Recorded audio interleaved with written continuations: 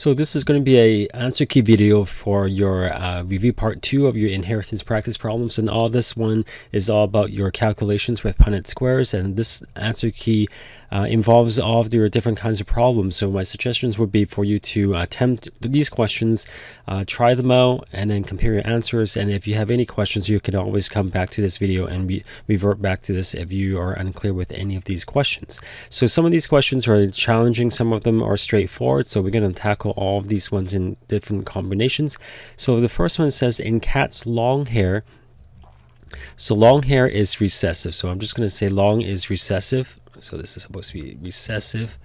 And to short hair, so we know that that is long is recessive, short is going to be your dominant. So let's establish some, well, my writing's not very nice in this one. Recessive, let's establish some letters. So we'll just use the lowercase l for recessive and uppercase L for short. And a true breeding homozygous short hair male, so we know that for the male, it's going to be homozygous short hair. And we know that short hair is dominant. So we're going to have two uppercase L's to start. And this is going to be mated with a female whose genotype is or phenotype is a long hair female. So we know that it's going to be a long hair, which is a recessive. So it doesn't even say that it's homozygous, but because it's a recessive trait, you know it has to be homozygous recessive. So that's your genotype. So then what would the kittens look like? So you set up your Punnett square. So I'm just going to set up my males up here with the genotypes to uppercase L's, and then my two lowercase L's be here, and then my uppercase, lowercase, uppercase, lowercase, and you can see that all of these ones are going to be heterozygous. So all these ones are going to be heterozygous, so it's going to be 100% uppercase, which is going to be short hair. So this is going to be short hair kittens, short hair. So that's your first one. Number 2, let me scroll down here a little bit. Let's see if I can do this. Number 2, two cats are mated. One of the parent cats is long hair, so we're going to say that long hair, oh, that one didn't record, long hair is again recessive.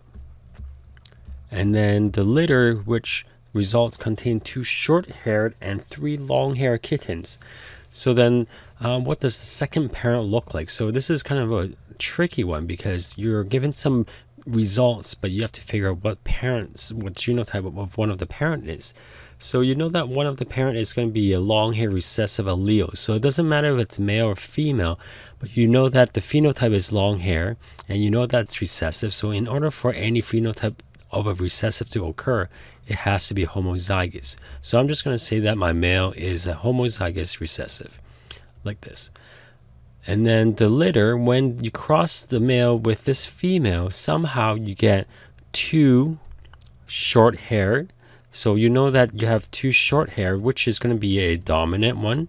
You don't know if it's homozygous or recessive yet, or homozygous or heterozygous yet. But you also know that you get 3 long hair ones. So you know that long hair means recessive.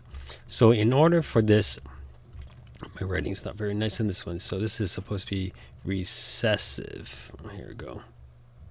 In order for any recessive to occur, you know that the recessive trait allele must be present. So you can pretty much safely say that this female must be a heterozygous one because, number 1, it has to have the uppercase because this uppercase represents dominance and that represents the short hair. That's where the litter, those kittens, got it from. And also because you got 3 long recessive kittens, as a result, that recessive trait must come from the other parent. So then this female must be a heterozygous one. So if we were to do the Punnett square, this is my female here. So this is my female. If I do my L here, so then you can see the phenotypes of my litter is 50%, 50-50, or 1-to-1. So then if you look at my calculations or my results, you have 3 long and 2 hair. So, I mean, our sample size is pretty small, but that makes sense because it's actually very close to 50-50. So that's your question 2. So let's move on to question 3. Question 3 is another monohybrid cross, so we know that it's going to be involving with one pair of allele. We have 2 wavy hair people, one male and one female, marry and have 8 children. So you know that you're going to have a male and female, and both of these people have wavy phenotypes, so wavy hair phenotypes. So that's that. And they have 8 kids. Of these 8, how many would you expect to be curly hair? So we don't know what the genotype is for curly, but you know that that's a phenotype. And how many wavy hair, how many straight hair are there? And then if you look at this one, assuming that the family follows the expected predicted inheritance pattern. I think this question is actually missing an information. We can tell that this question is a incomplete dominance because we have curly, straight, and wavy. So wavy is sort of like the in-between. Why I'm saying that it's missing some information, because we don't really know which one is dominant or recessive. So let's just try this one. We can say that, assume that curly is my dominant one. So this is going to be my dominant one, dominant. And because curly is my dominant, then the lower C here is going to be my recessive. And in some ways, this actually could work because we have an incomplete dominance. It's something that's in between. So if we were to do the Punnett square, if we have 2 wavy ones, that means that we have 2 heterozygous ones. So it doesn't even matter if which one is dominant or recessive. We just know that these wavy ones are in between or incomplete. So we have one that is uppercase, one is as lowercase, and then also one is uppercase and one is also lowercase. And if you complete this Punnett square, you can have 2 uppercase C, homozygous dominant, uppercase and lowercase c, uppercase and lowercase c on heterozygous, and homozygous recessive. So we know out of this one that 25% of this is going to be uppercase, which is going to be your curly.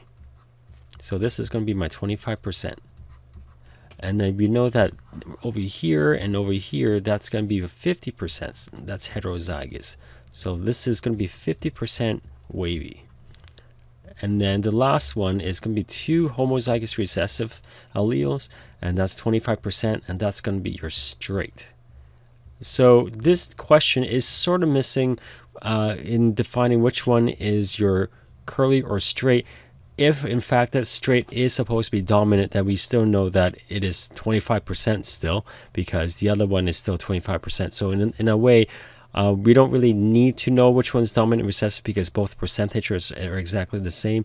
But if we really need to know the results, then yeah, we would have to do a test cross. So this is your question number 3, looking at the incomplete dominance, because we have 3 different patterns where the wavy one is sort of in between curly and straight.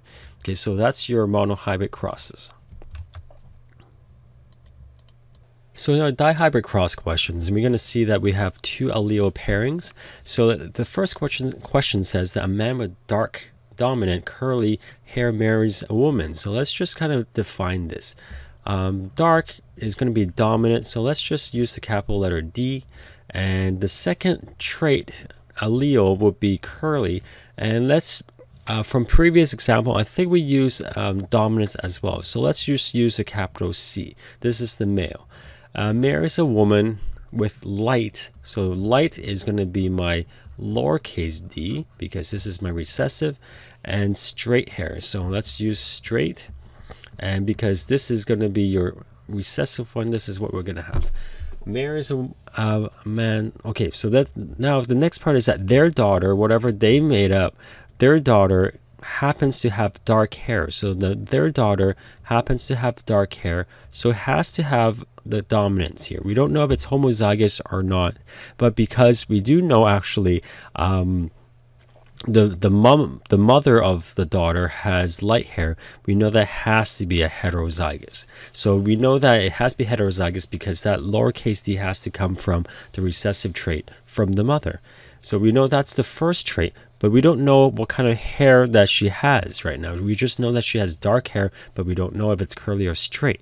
So then she marries a person, a man with light hair. So light hair is going to be, so it's going to have light hair. It's going to be recessive, so it's going to be homozygous recessive, right? Because light is recessive, so it has to be homozygous recessive.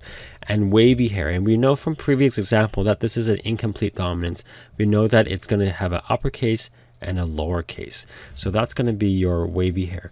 So then the question is, draw a Punnett square for a daughter's marriage and predict the phenotypic ratio among the offspring of the daughter and her husband.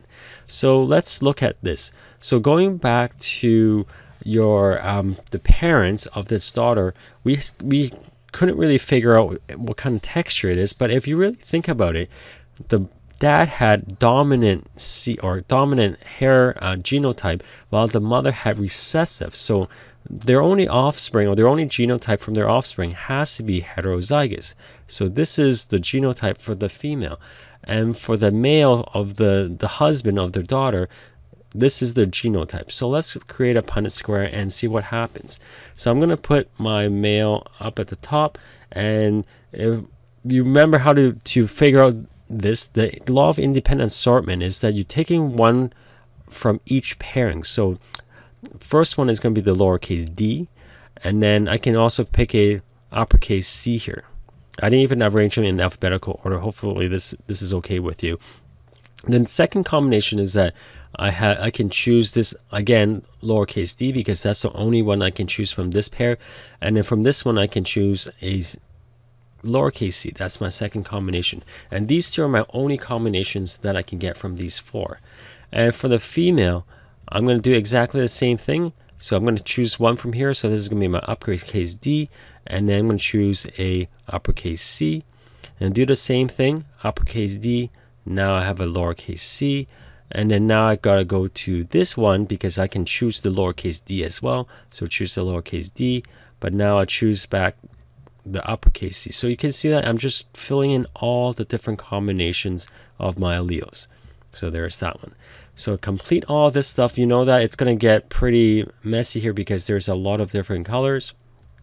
So if I fill this in, there's that, uppercase, uppercase, lowercase, uppercase, lowercase. Don't forget to underline. There's this. Underline just makes it easier to see. Lowercase d, homozygous recessive.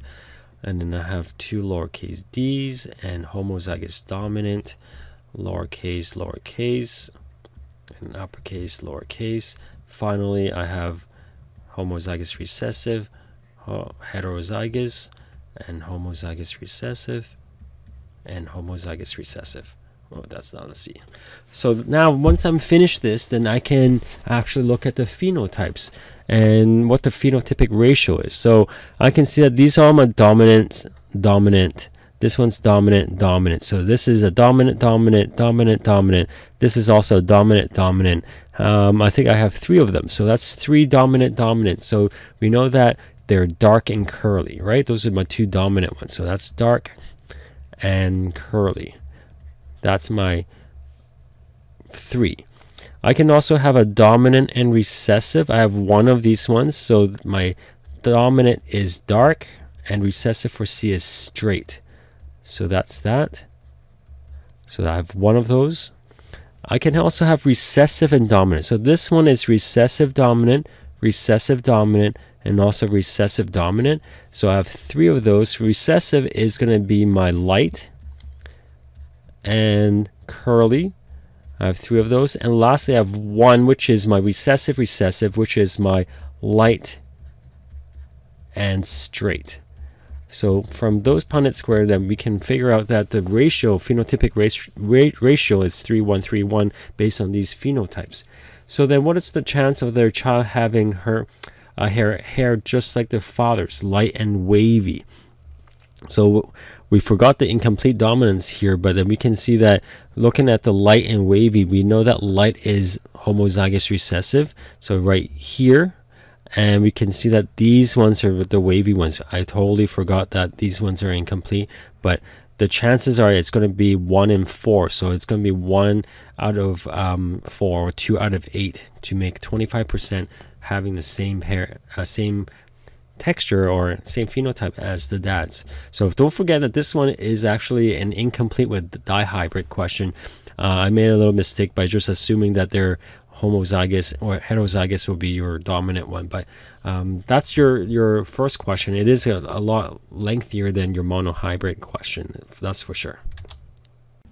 So for the second question, I wanted to save time and did the question and the work before. So in this one, it says a pure breed homozygous black dominant and a long hair recessive cat is mated to a pure breeding Siamese short hair cat. So we have two pure breeding cats, and one of their male offspring is mated to one of their female offspring. So basically it's sort of somewhat an incest, but we're looking at the chance of producing a Siamese collared short kitten from all of this. So let's just break it down from the parents aspect. The parental generation is the P1, and since these are all pure breeding, they're all going to be homozygous. So we're going to have a homozygous black, so which is your dominant one. And we're going to have a long hair, which is recessive, so that's homozygous as well. So this is the genotype from one of the parents.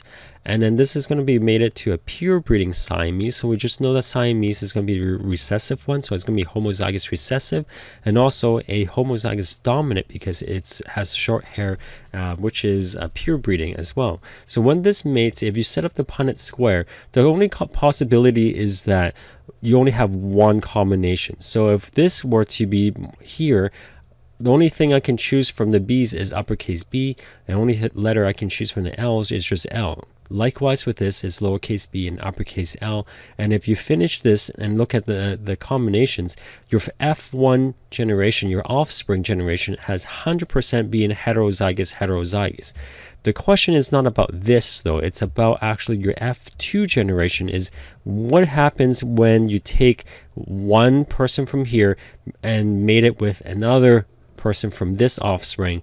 What are the chances of getting Siamese collared short hair kitten? So that means that you have to have Siamese homozygous like this, and also short, which is either homozygous dominant or heterozygous. So if we were to look here, let's circle all the ones that would have homozygous recessive. So there's this one, that's 1, that's 2 right here, that's 3, and that's it, because this is a homozygous recessive for long hair. So you only have 3 out of 16 chances of having it Siamese and short hair. I think that's what we want, right? So Siamese and short hair. So this is the answer: 3 out of 16 of having the odds of having that for your offspring. So that's for your question number 2.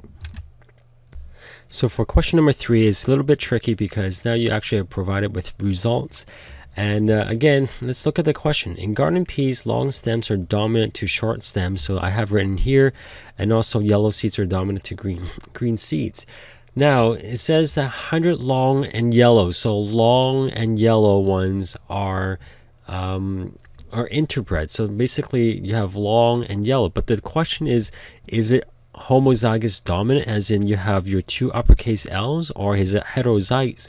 Why do I know that it is heterozygous? Well, in order for me to be very sure of this, is that I look at this bit of information, all of which had 1 short and green parent. And you know that short and green are recessive because you have those recessive parent. With that 1 recessive parent, that recessive trait actually gets carried down to your offspring, and it makes it a heterozygous and heterozygous. So then now once you have that, then you have your genotypes of the parent, genoparent of the other parent, and you can see that this is your heterozygous dihybrid cross, which you will get a ratio of 9:3:3:1 as a result.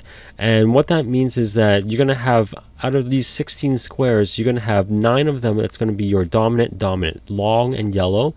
You're going to have 3 of them which is going to be your long and green, your dominant recessive, and also you're going to have your recessive and dominant for 3, and finally 1 out of 16 you will have short and green.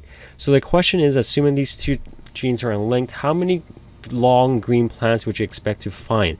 So you know that you have 1,600 plants, and how many plants out of that will be long and green? So long and green will be 3 out of 16. So the math is that you're going to have 3 out of 16 chance of this happening. You're going to multiply this by the total, which is 1,600. So whatever answer you get here, you're going to get. So if you cancel this out, so 16 cancels out with this one, so you should get 300 as an answer. So you should, out of 300 plants, or out of 1,600 plants, 300 of them will be your long and green. So the next one is what ratio of yellow to green seed color would you expect from this? So you look at the yellow to green. This is yellow to green, so you can see that there's going to be 9 plus 3 is going to be 12. This is going to be 12 to ratio of 4 because these ones are green, right? So 3 plus 1 is 4. So that's going to be your ratio. So whatever the ratio is basically going to be, since this is out of 1,600, this is easier because it'd be 1,200 to 400. And it's basically really just 3 to 1 ratio, because if you just reduce this, it'll be 3 to 1 ratio. And what would you expect the overall phenotypic ratio among the 1,600 offspring to be, taking both traits, color into consideration? So then you just have to look at this, and this is your phenotypic ratio, because this is the ratio from your Punnett square, and you're looking at from with the 1,600 offspring. That's all. So that's your third question. It looks very wordy, but try to break it down a little bit at a time, and you're going to see that, remember, what you calculate from your Punnett square, that's your probability. So that's your percentage that you can get.